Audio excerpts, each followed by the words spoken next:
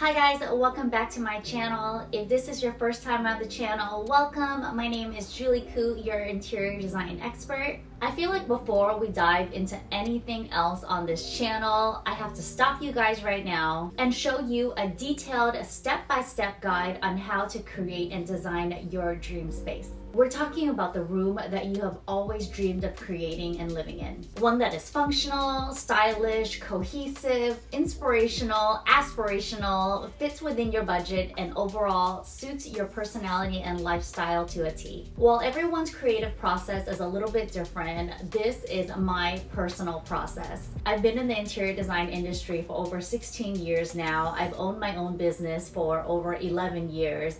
So I've really whittled down that process to one that works for me. So expect the guide to be a detailed look on how I create the perfect space for my clients and how you can use these instructions to create your dream space all by yourself.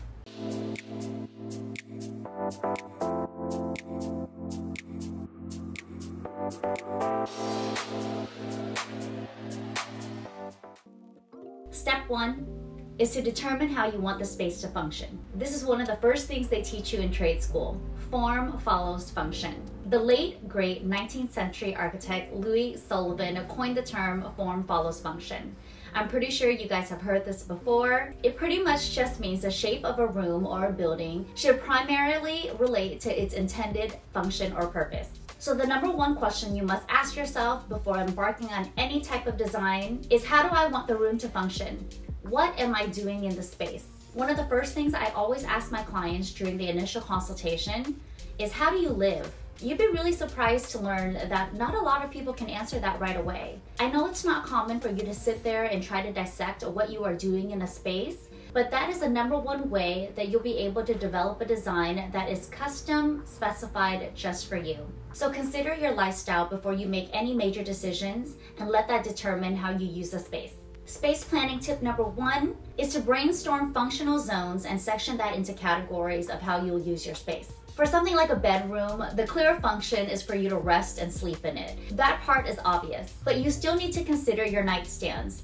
What is it that you do before you go to sleep? Do you need a nightstand with different compartments because you're someone who likes to tuck things in the drawers? Are you someone who's super minimal and all you need is a surface to place a glass of water, your phone, and maybe even a book to read at night? In that case, you'll also need a picture lamp versus a regular table lamp or no lamp at all. First, determine how you're going to use the space, then you can decide all the little things that you need to install to support your lifestyle. Remember to first prioritize your needs versus your wants. Envision how you aspire to live and determine the needs of the room around that. Step 2 is to find inspiration.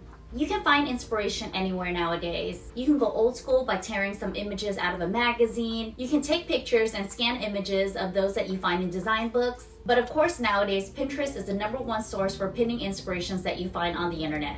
What is your style? What aesthetic do you gravitate towards? Most people actually have a hard time answering this question because, like you, I am a complete mix of styles. I live in a mid-century modern California-style ranch home, but that doesn't mean that all of my furnishings are mid-century. I have some traditional pieces mixed in with modern ones, eclectic pieces mixed in with flea market finds. But no matter what you see in my home, they represent who I am, my lifestyle, and personal aesthetic.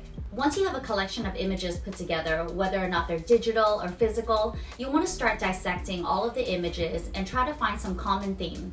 You want to isolate colors you like, patterns you're into, maybe the style of furniture, the different textures, the type of furnishings, storage options. While your style may change and evolve over time, looking at these key inspiration images will help you determine your current style and the one that you aspire to emulate. Use these key inspiration images as a jumping off point to help you plan around your design. Remember that you don't have to commit to one style, but you should find a common thread so the space feels cohesive and very well thought out. Even if you love a mix of styles, usually color can pull everything into place.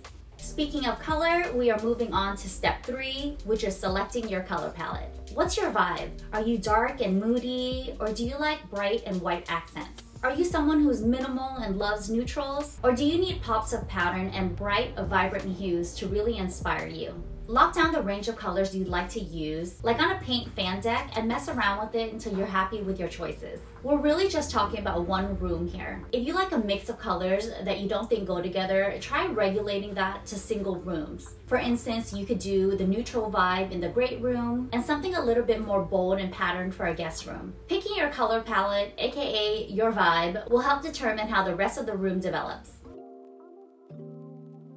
Step 4 is to measure the room. You want to start out with very simple measurements: length times width times height. Don't forget the windows and all of the door openings. You really can just do this on a plain sheet of paper. Just draw like a little rectangle or a little square. Draw out the shape of your room and start inputting the overall measurements. Those windows are especially important so you know what types of window treatments to buy. I never move on with the design plan before measuring the space accurately. Of course, I'm doing all of my measurements in AutoCAD, but you could easily draw out your space on a blank sheet of paper or even graph paper. Step 5, now you're ready to plan your space. Since you have the room all drawn out on a piece of paper with the appropriate measurements in place, it's time to fill in the space with your dream furniture arrangement. For a bedroom, it's quite simple. You need a bed, 2 nightstands, maybe a dresser, a TV console. But for something a little less obvious, like a great room, the overall measurements will help you determine the size of furniture that can even fit within the space. If you dream of having like a deep, loungy sectional that grounds your living room, you will know in an instant when you plop in the dimensions of that RH cloud sofa, if it's even gonna fit in the living room or if it's gonna swallow the place whole. Once you get your furniture plan figured out, you can mess around with the layout, move some furniture around until you're satisfied and happy with maybe like your top 2 layout options. Then while we're still in planning mode, you need to make a list for everything that you need in that room. Number 1, a bed. What size is the bed? Queen, king, cow king? Number 2, 2 matching nightstands, 2 matching table lamps. Maybe an 8x10 area rug or something a little bit larger. List it all until you're happy with everything that you need in the space. Having a list will help you stay focused and keep your eyes on the prize. Step 6 is to shop the room. This is where the measurements that you took in step 4 and the planning that you did in step 5 come to the rescue. You must shop for the room according to the measurements on your list. Stay focused and don't derail. Taking accurate measurements is what separates the professional designers from the amateurs trying to decorate their home. If you're planning a living room and you laid out a 7-foot sofa and you're anchoring it with 18-inch side tables, you have to stick within your measurements when you shop. Once you have your measurements locked in, it's a lot easier to source than you think. A lot of online retailers like Overstock.com and Wayfair actually lets you filter your search by size, dimensions, weight, colors, materials. You really could get it down to a very focused search if you know what you're doing. This method really makes it more efficient for you to whittle down your search and find exactly what you're looking for in record time. But on the flip side, if you were shopping around and you actually found a piece that you loved and you want to use that as your statement piece, your wow piece to anchor the entire room, you'll first measure that piece, and then you'll know the size of furniture that you could purchase around it. Step 5 and 6 really could be interchangeable. I say just go with your gut and purchase what you love. Really, life is just too dang short to have lukewarm feelings about anything, guys. So purchase the things that you absolutely love, and the things that are just okay, you can leave it in the cart for next time. Step 7 is to create a mood board. Using the pieces that you've already pre-shopped for, now is the time for you to create this mood board. You can do it in multiple ways. You can print all the pictures out, lay them on your desk, physically move them around like a little puzzle until you're happy with the look that you're going for. Of course, I do everything digitally. I input everything in Photoshop, and it helps me kind of mess around with the layouts since I'm always changing my mind. Mess around with the vibe, print it out, tape it on your walls, walk by it, keep looking at it until you can fully commit. Make decisions that really speak to your personality, lifestyle, and aspirations. You know how they say, dress for the job you want, not the job you have when it comes to fashion? I say design for the life you want, not the life that you currently have. To me, interior design is all about aspirational living. So make sure you are making key decisions based on how you want to live, not how you currently see yourself now. Step 8 is start purchasing.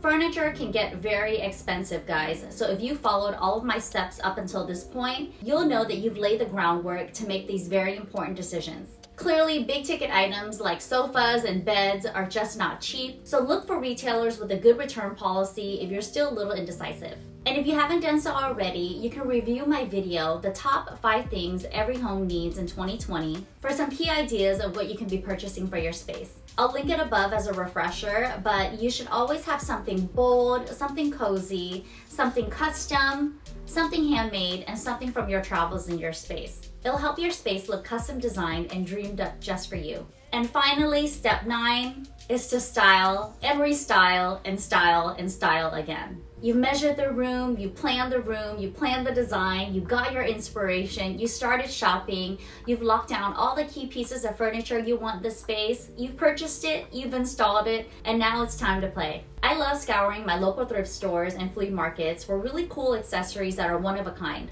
Not only are they inexpensive, but I feel like I can always find something that's really unique and not anyone else is going to have in their home. Remember that design is never done. It is not a race to the finish line to see who can get their home styled and designed first. It's all about finding key pieces that reflect your style and your personality. Look for things that you can collect and layer throughout the years. Moving things around will help you better understand your changing needs for the space, learning more efficient ways to let the room function as you need it, and most importantly, inspire the life that you dream of living.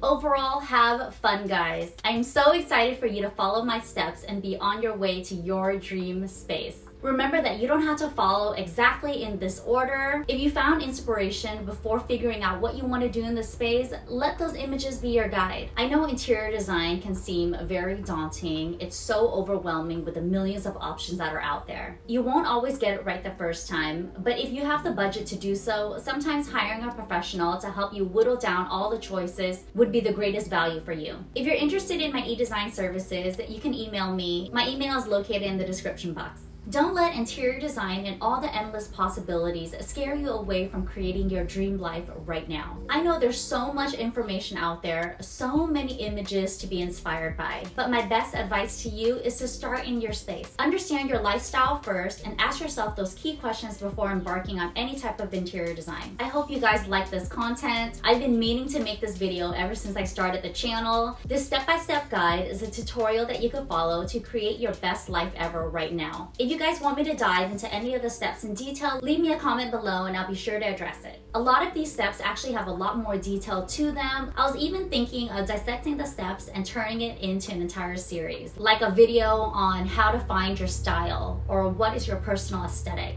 I mean, is that something that you guys are interested in? If it is, let me know in the comments below and I'll determine if we even go in that direction. Finding your style is the one that all of my clients struggle with the most as well. So let me know if that type of video will help you. And of course, subscribe to my channel if you haven't already. Thank you so much for watching, guys. I'll see you in the next one.